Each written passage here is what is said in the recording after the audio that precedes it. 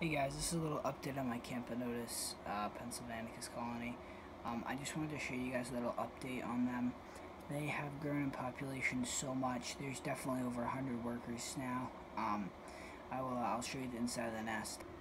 So they really hate the light, but that's one chamber. That chamber you can't really see, but that's really deep and goes really far back. And then this is the queen's chamber.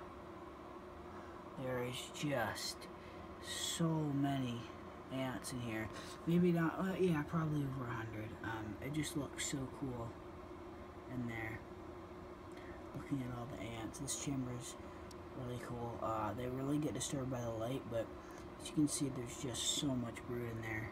I just fed them a fly, so they're eating that right now. And this is outworld. They're really dirty up their outworld a lot. I've never had experience with a colony this big, so I've been that's been something kind of new to me. But I have leave your votes in the comment section. Because of their outworld being so dirty, I have this right here.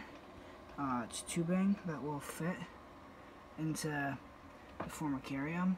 I didn't know if I should connect this to the back, like where that plug is, so they can like maybe see if they'll dump their trash in there. It's also another water source for them. So I was thinking it could be a good idea. It might not make a difference. I don't know. You guys tell me what you think. So yeah, alright, I'll see you guys later.